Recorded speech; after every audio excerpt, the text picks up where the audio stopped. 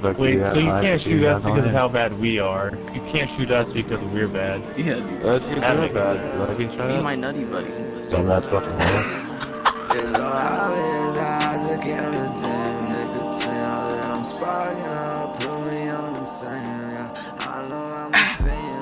Get out of here. God, that's mine. Hanger. Just right. If you can't tell, I'm talkative. Jesus Christ. And if you also can't tell, I'm online. And if you grew up on chats like Xbox Live, like how I did, then you would understand the importance of talking online. And for the most part, my online interactions are mostly nice. It's mostly me and my friends talking to one another and being little sweethearts and being little boyfriends in a boy band. But also at the same time, away from the Hello Kitty teenage girl bedroom of the internet space that I'm in right now, there's also another side of the internet, and it's literally like right outside that little teen girl bedroom. And that is essentially fucking 90s Compton. When you step out that house, you are like Ice Cube stepping out into Compton. You know, you got your grub on, but you didn't pig out. Or I don't know, maybe you gotta go because you got you a drop top. You never know what's gonna happen when you go outside. When you step into the unsafe space that is out of your bubble. And Xbox Live chats and chats like that, whether that be PlayStation Network or whatever the Wii has, whatever it is out there is a totally different beast. Because 99% of the time, you are going to get static from the cowards. A complete bully, dude. You're being a bully, dude. You're hurting me because I'm a virgin. No, my mom said don't talk to bullies. Yeah, my mom said don't even talk to bullies, dude, so. And I don't know, like being online has forced me to be overly aware that there's people who are trying to get at me, who are trying to get on me, who are trying to get with me. You know what I'm saying? Like, that's the beauty of the internet in a way, but at the same time, it's also, if you're someone like me who gets easily tired of people, it can be a struggle. As much as people are into having conversation with one another, they're also equally interested in silencing people. And the issue is if you don't like being silenced, then when it comes to the internet, you have to fight back. You know what I mean? The internet is essentially a boxing ring. And like, sure, okay, there are some people who keep their microphone muted, they're in the stands just watching, but there's people like me, ooh, baby, I love to whop, whop, whop, whop.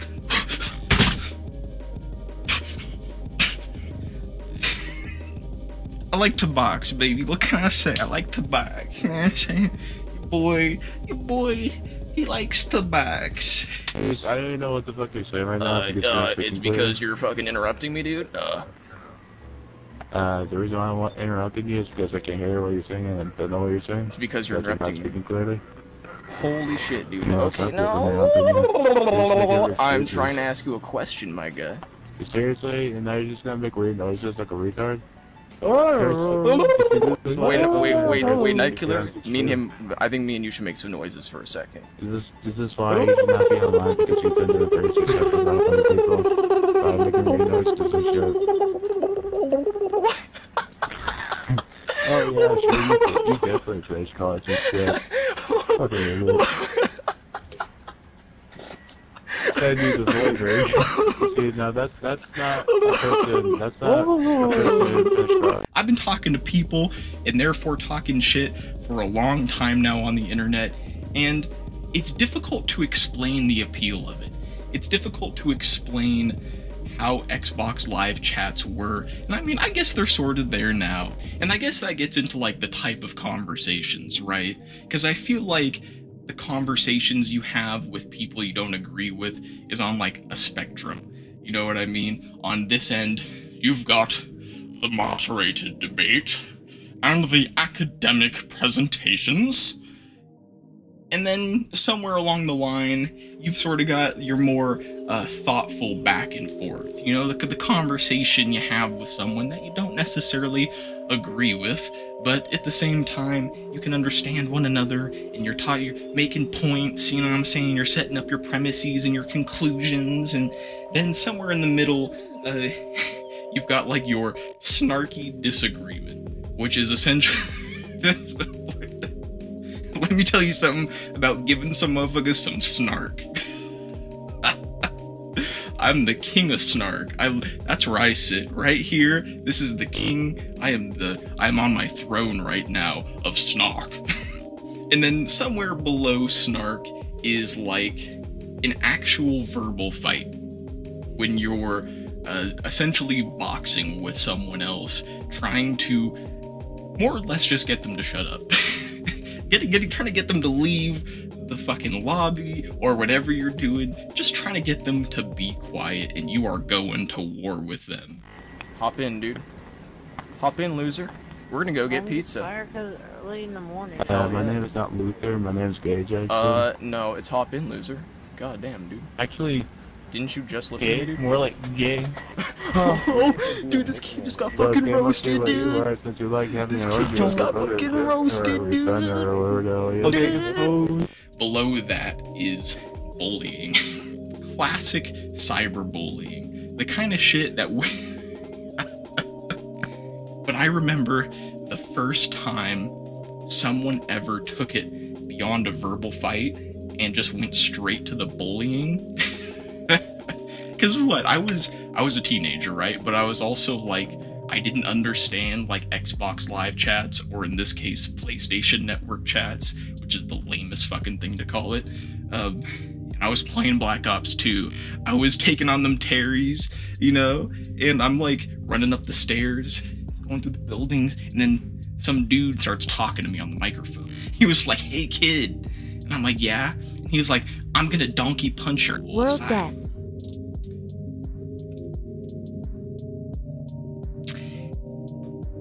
And that changed my life. I had never thought about speaking with someone in the way that man, that full-grown man, spoke to my teenage self. Going from bullying down even more is literally just making monkey noises, which is something I've seen as a growing phenomenon. I would like to call it a trend, but in this case, I don't even know if that's the right wording for it, where people just eat their microphones.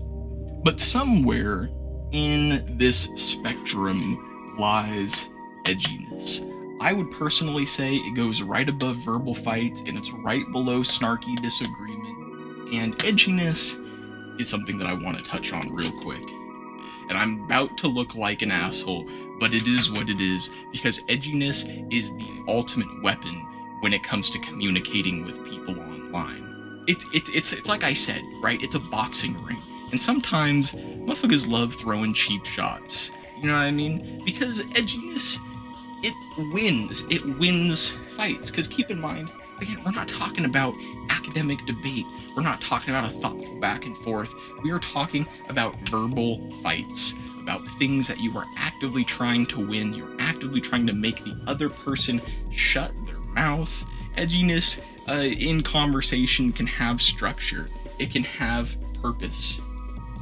And also, sometimes edginess is literally just punching someone back without going for the knockout, right? Like, okay, some people take it too far, they make it corny, you know, they're saying slurs at one another, and that's why you gotta be able to take it. When you step out that door and people are busting shots at you, you gotta be able to bust shots back. My mother, for example, she went to college over when she was at 16, I think, or like That's pretty younger cool, than that dude. or something, but she went to college because That's she knows pretty like a cool, whole dude. lot. So, does your mom know any conductors or anything like that? She obviously know a whole lot more things than you. No, but does your mom know any? Obviously not in cheer, Does your because mom they're know dumbass any as well. conductors? See, that's basically what's like the lie about Does your that. mom And know that's any basically what you're doing. conductors? So how can you even tell Does for the fact that that's telling the truth or not? How can you Does even your mom- find that out? Does your mom know any conductors? She doesn't think so. No. You're just Cool, like because you me and NyteQuiller are gonna be conductors and run the fucking train on her, dude. Shut the fuck I up. don't need to be nice to my Holy fuck. And in my opinion, there's a big difference between being edgy and anti-edginess. Because you can call me slurs all you want, but when I say I World fucked death. your dad and I World exited death. this to the bedpost and I World wore death. this girl, World death. like, there's no response to that. The actual act of creative shock and awe conversation for the sake of making some hateful idiot shut up is in and of itself an art form, and I feel like it deserves to go up on the roster somewhere. Because in my opinion, good edginess is about self-deprecation, it's about being off-putting, but also making everyone laugh.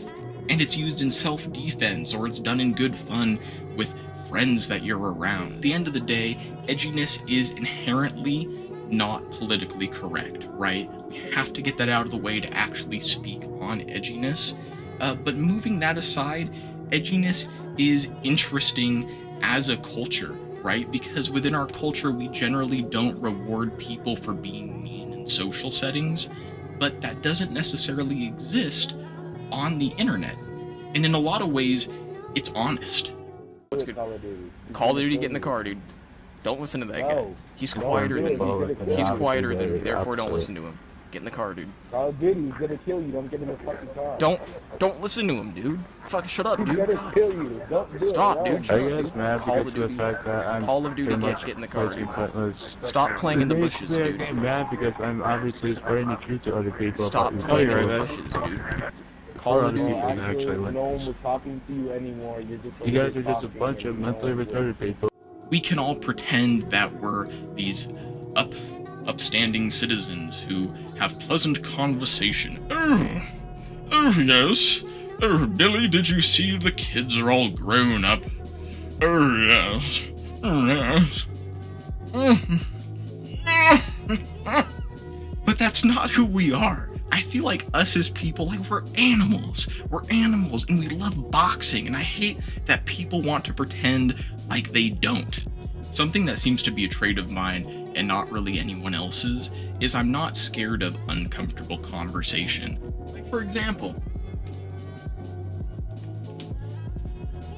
without getting too much into it, I went to a church one time, right, when I was living in Seattle, and if you can't tell by my YouTube name, I'm not necessarily the kind of person that's welcome at church, but despite that, I watched the church service, and I had a good time, and I went outside, and some people walked up to me, right, some officials from the church, they walked up, and they asked me, oh, you know, you seem like you're new to the church, we've got clubs and events, and we essentially agreed to disagree. But something that they did is one of them went inside after 3 hours, right? The church closed, like they closed their service, and after that 3 hours, they gave me this, all right? And this is honestly one of my most cherished possessions, right? This is a red line Bible straight out of the church, like out of the church pews, they gave this to me. And it's got like some dope aging, it's like leather bound, it's dope, right? And the reason why that Bible is so important to me is not because of the information that's inside of it.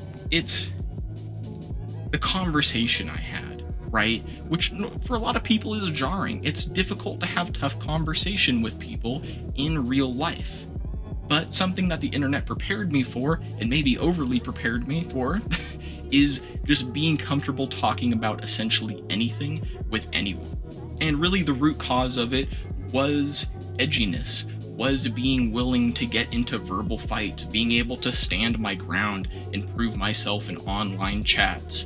Edginess was this strange tool in the tool belt of a young teenage me, and I never really grew out of it.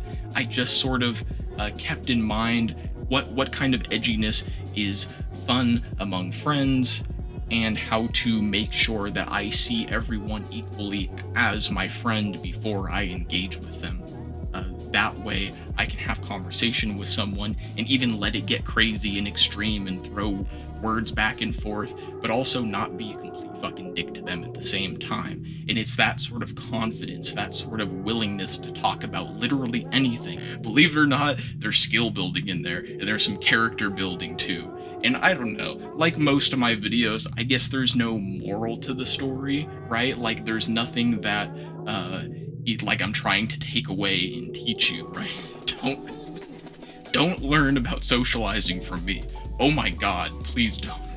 But I'm interested to see where it goes. I'm interested to see where edginess goes, where verbal fighting goes, in a world where people grow up with the internet and with internet discourse, and who also maybe don't have nearly as much animosity as someone like me did in 2009 on Facebook.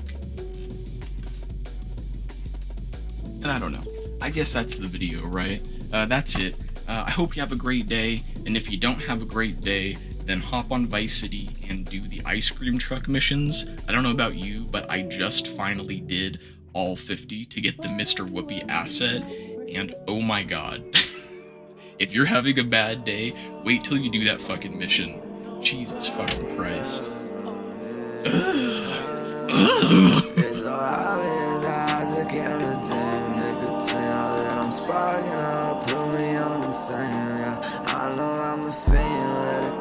Kill this thing, everything I've done, I swear I